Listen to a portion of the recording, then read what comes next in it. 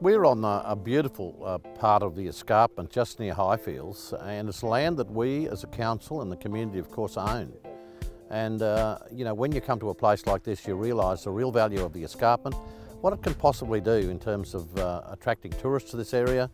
And you can sort of stand here where we are now and you could imagine many people coming to enjoy the beautiful vista, particularly if we were able to provide a magnificent tree-lined area for the people. This is a 25-year dream and we need to make sure we've prepared the way for future generations to actually do something about tourism in this area. I'm pretty enthused about the Quarry Gardens. I think that they've got enormous potential, but when you come to a place like this you realise the real value that we have here in the escarpment.